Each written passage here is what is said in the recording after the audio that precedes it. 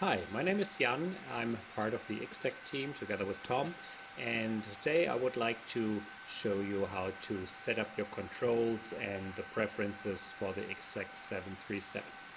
And the first thing that we'll start out with is jumping to the cockpit, and then I'm going to start the menu here for setting up your joystick. And the first thing that we're going to go over is setting up the response curves. Now, if you click on control sensitivity, you can move the slider, but I have found out that for the 737 it does not really work.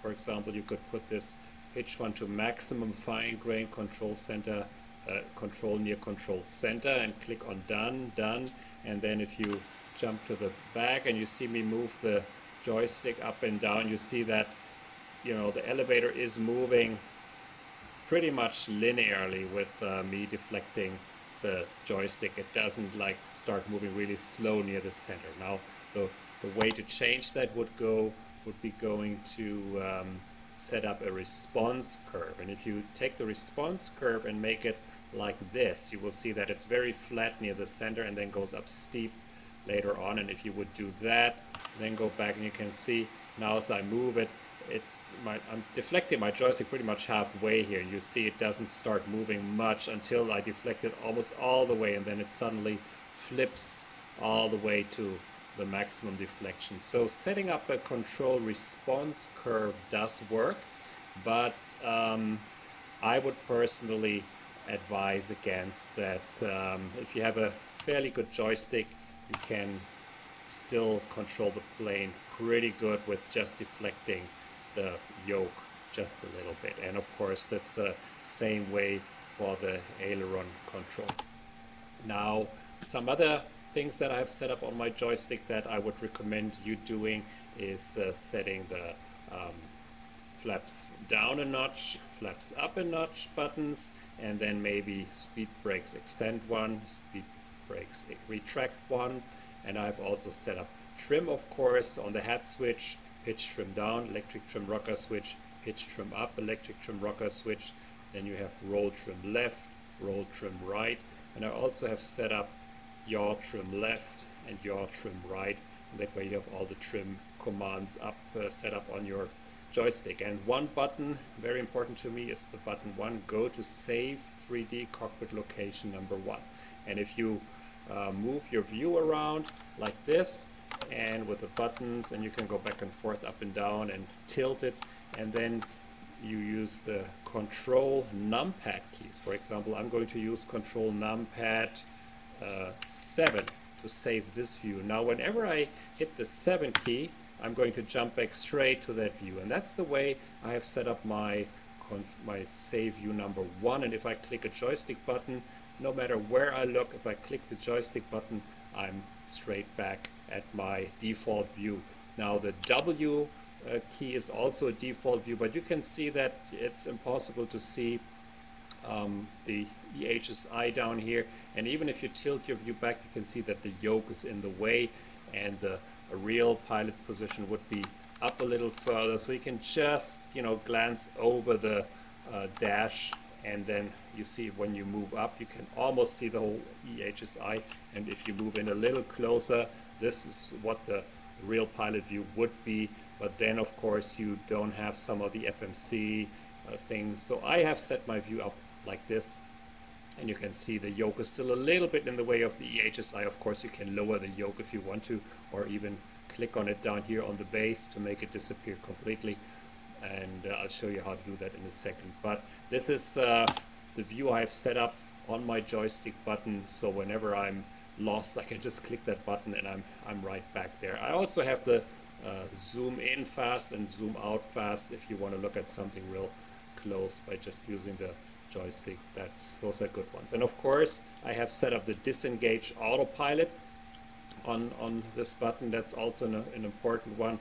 If you engage the autopilot, and then you just click the button and it starts the whaler, and you have to click it a second time to silence the warning.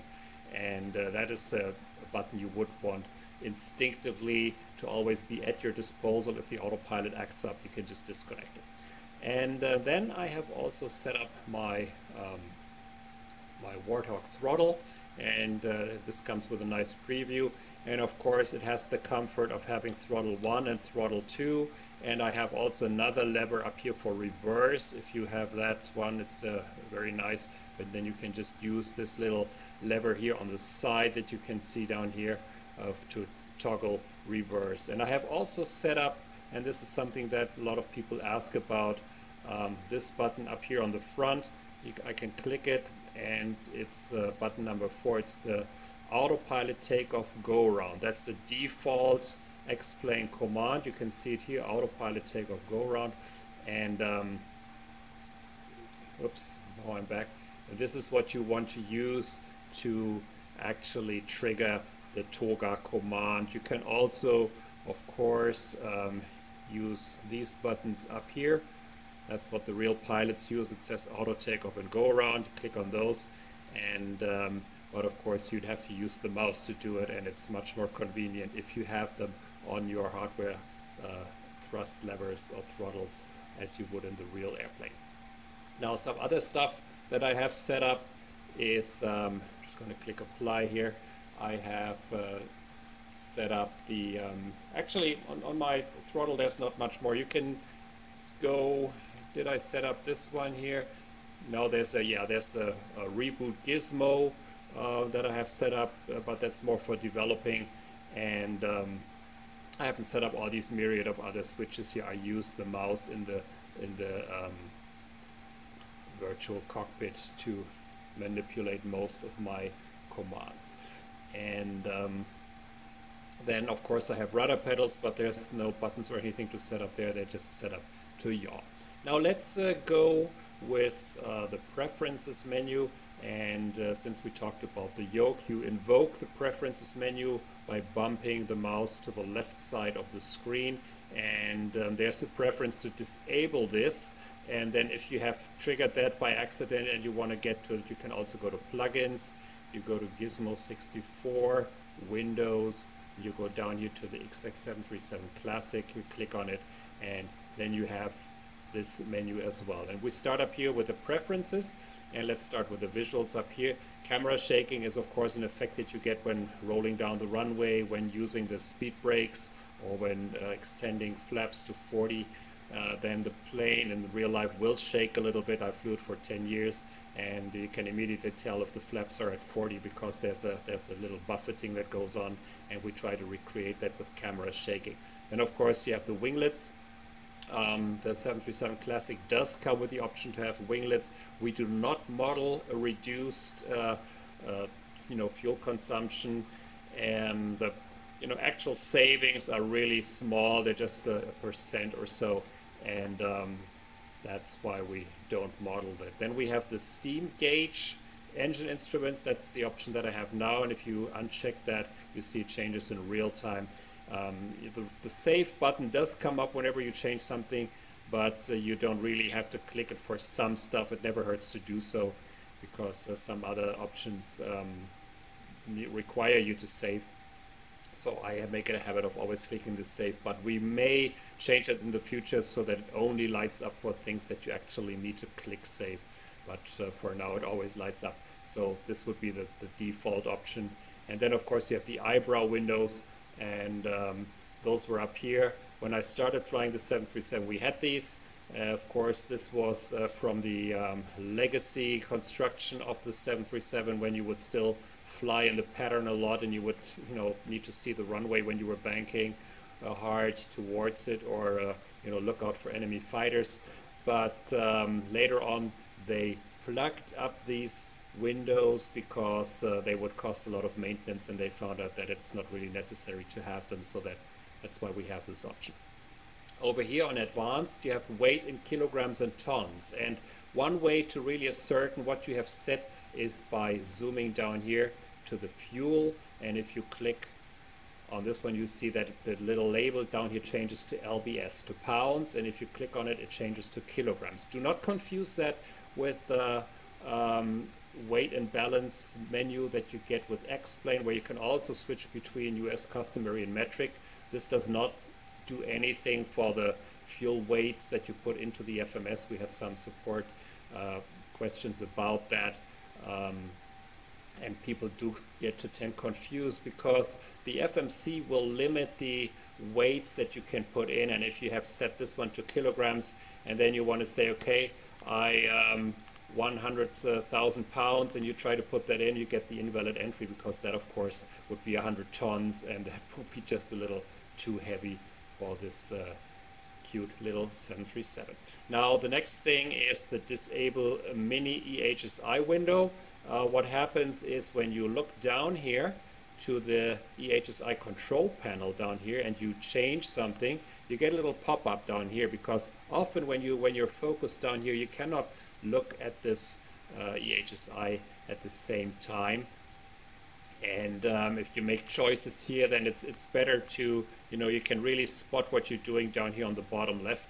And if you don't like that for reality reasons or realism reasons, you can disable that, and you will see then if you change something, nothing pops up. It only changes up here on the real HSI, so to say. This is what I was talking about. The disable main menu pop out. If I click that, then I can bump here and this will not pop out anymore. You'd have to invoke it by going over through the plugins up here. Now, ghost throttles, that's another concept that causes a lot of confusion. I'll try to explain it real quick. What happens is if you set up a speed for the plane to fly and you engage the auto throttle and you say, okay, fly this speed. Now the plane will add thrust to get to that speed. Of course, it can't. Takeoff warning is blaring because I don't have any flap set.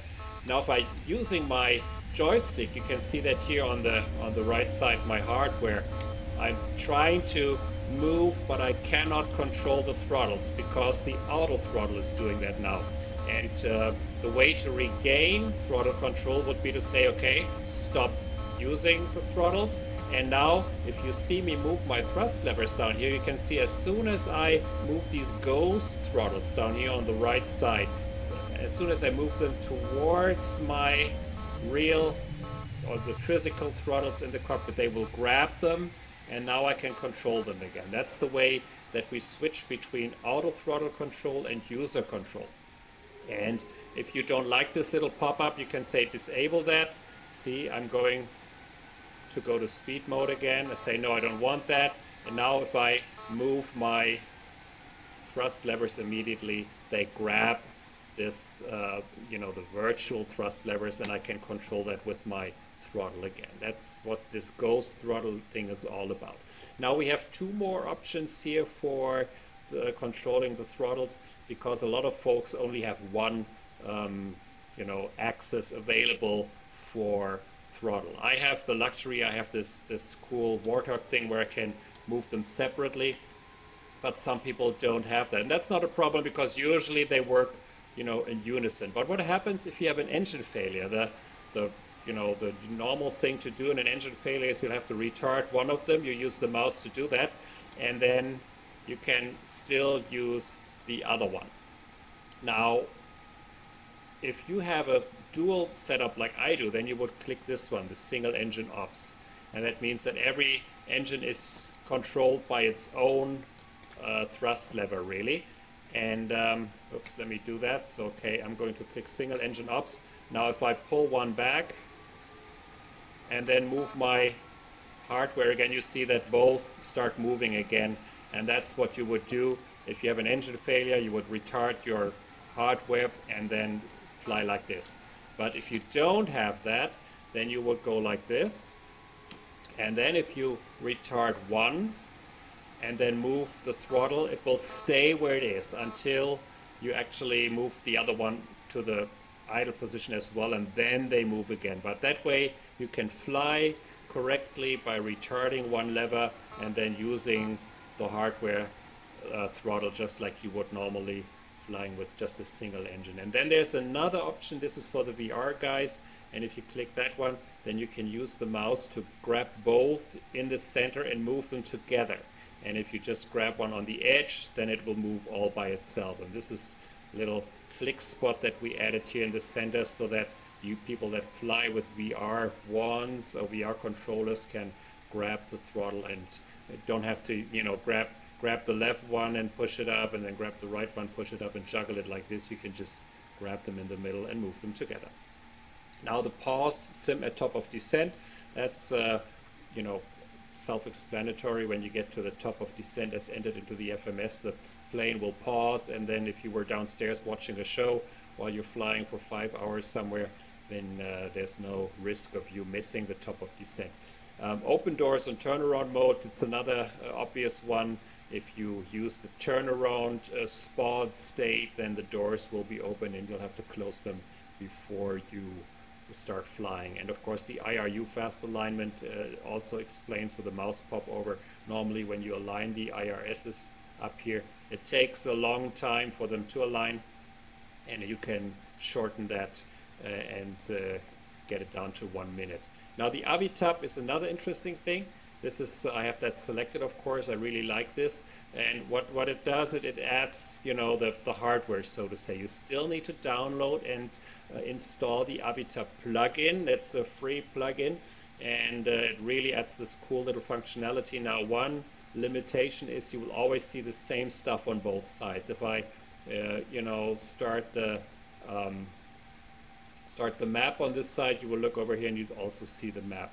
Now, you can use the mouse wheel to scroll in and scroll out if you have the mouse pointer within the AviTap area. And up here, this is a little hard to see. I'm going to move in a little bit. See, here is the little power button, and that's what a lot of people miss. And it's not animated, but it turns the AviTap on and off, and that's you know, a lot of people wonder how to turn it on. Now, there's one thing that we included. You can, of course, you know, buy a subscription at Navigraph, and you get the, you know, all the maps and everything. But of course, you can add your own stuff as well. You can, for example, if you go to the aircraft folder here, you see this is just my Windows file path, so to say. This is my X-Plane 12 testbed installation, aircraft, X-Aviation, IXEG 737 Classics, and there's a subfolder called Manuals. And in the Manuals, I have added 3 PDF files, and you can just add whatever PDF file you want in there as well. And you know that we sometimes have a little problem with our VNAV descent planning. And to help with that, I put in this little file, and you can zoom in, and you can see there's a descent table and rule of thumb table that will help you plan your descent. You got the rule of thumb here, you got the descent profile, and then I have some exact values. So if you say, hey, I'm at 24,000 feet, then you know I need 74.6 nautical miles to get to the ground, and then you can always use this table to check your descent and plan it a little better than you would just by going distance times 3. Or you can look at the flap speed schedule. The placard speeds, the placard speeds for the plane are down here, of course, but these are the limit speeds. If you have flaps 1, you can fly up to 230 knots and without, you know, breaking them. But how slow can you fly? Well, this is something that 737 pilots need to memorize, and you can see the minimum maneuvering speed here for flaps 1 would be 190, unless you are above 53 tons or 116,000 pounds, then you would need to fly 210 more.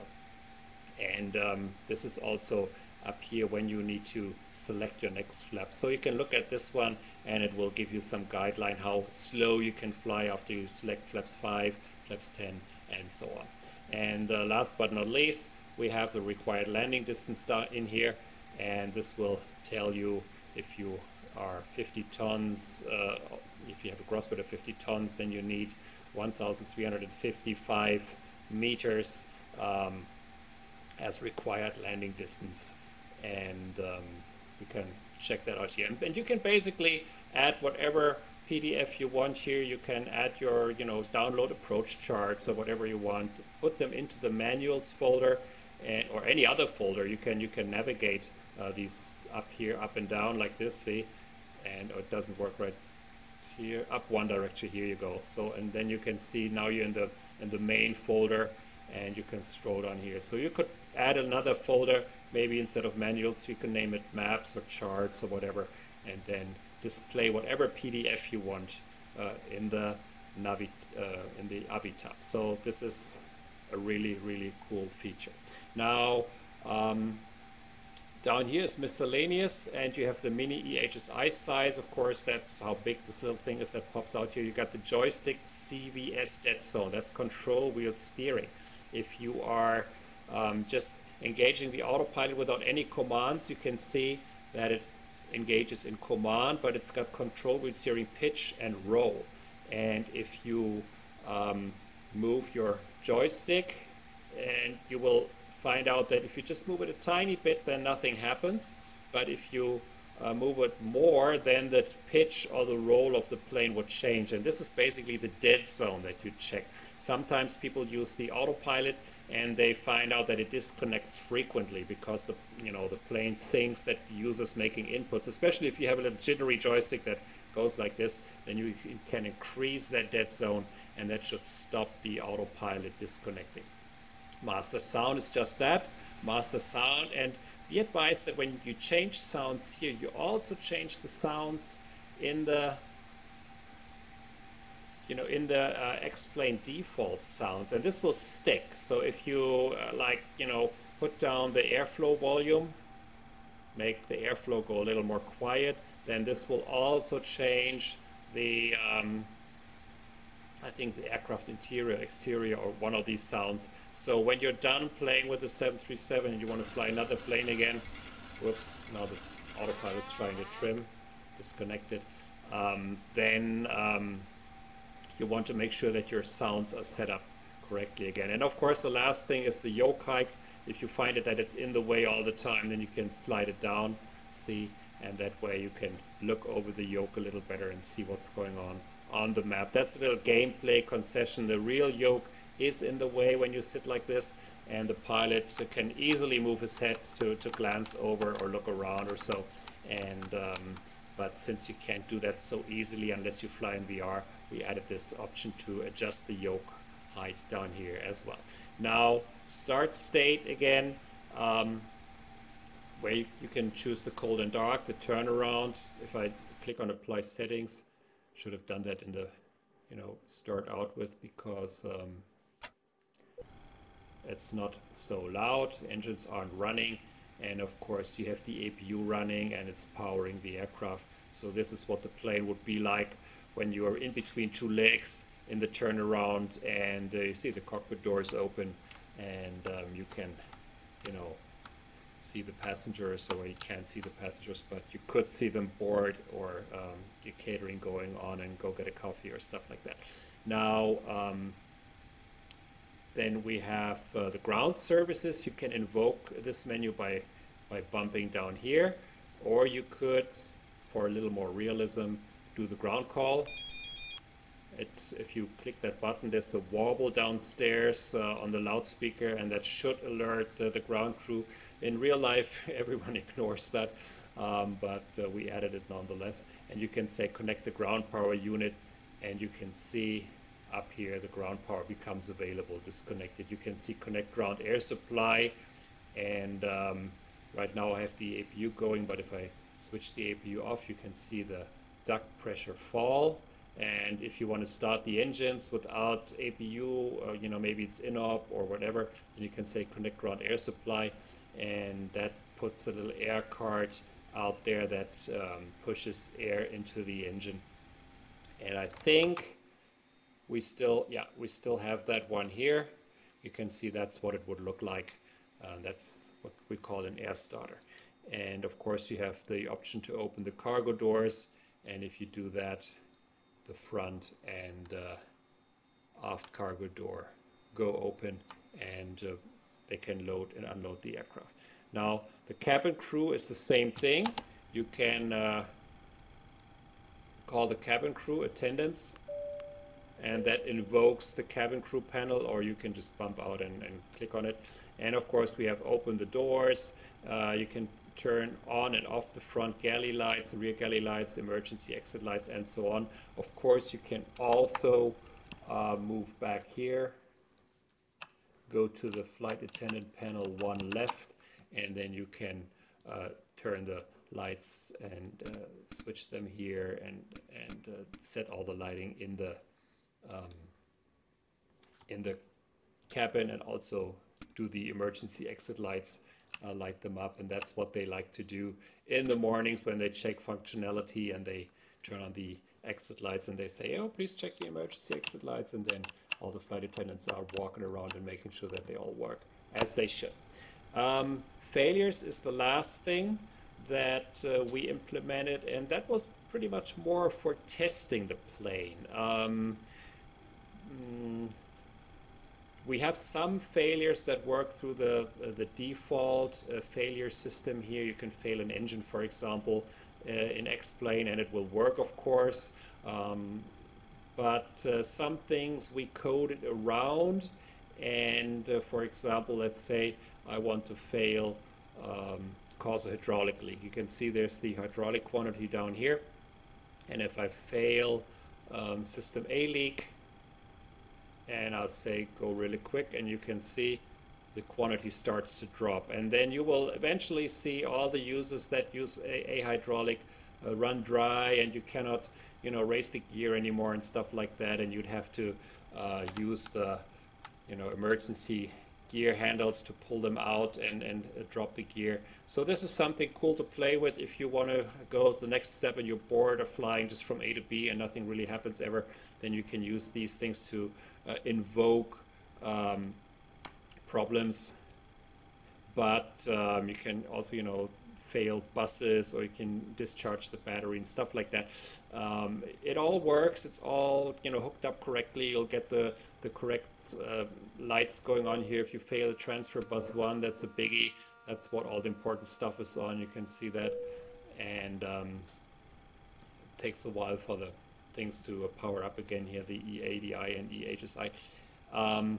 But yeah, this is if you really want to check how we wired up everything or so, this is nice to play around with. Okay, now the last thing I want to show you before I conclude this little overview is the checklist. It's up here, and you can flip it in and out by clicking on this little slot up here. This is where the real checklist is. It's laminated, and you slide it in there, and we have this little one, and if you click in the middle, you can switch it around, and again it says the minimum maneuvering speeds for the flaps, for example, the limits, and shows you some checklists on there as well that you can use to operate the plane. And of course you also have, you can see we have a before taxi checklist on here. Now the stick checklists that we have here are still from an older time when the before taxi checklist was called taxi checklist. So you have that one on here, and you can use the slider. Of course, that's what we would do if we read the checklist and then leave it down here. And then later on, when you think, hey, did we even read the taxi checklist? You can see, yeah, the slider's down here. We must have done that. Okay, this is pretty much the overview of how to set up your 737. And of course, there's variations. You can, you know, set up more buttons. We have a million commands that you can set for everything, you know, operating the autopilot and lights and stuff. But I use my mouse mostly to do stuff here in the cockpit, because it's like mimicking the motion that I used to do when I flew it. I would look up here and turn on the pedostatics. I wouldn't mash a button on my joystick. But some buttons I have set up, for example, as I talked about the autopilot disengage, it is here on the stick, and you can use the mouse to do it. But it is more natural when you fly the plane with your joystick to actually use the joystick to do that. And of course, disconnecting the autopilot, a lot of people will use the disengage bar. I'm just going to get this off my chest right here. This is never used in the real airplane. It does say disengage, but what it does, it disconnects power from the flight control computers, and you don't want that because you often use the flight director still. So this is like an emergency switch. If you really want to disconnect it, you will mostly use the autopilot disengage button, or you can click this button here. It will also disconnect, and then you can click the blinking light down here to silence the warning and disconnect the autopilot that way. Okay, I think that's it, and I'm going to do some flights that are a little less theoretical next, but for now this should get you started using the 737.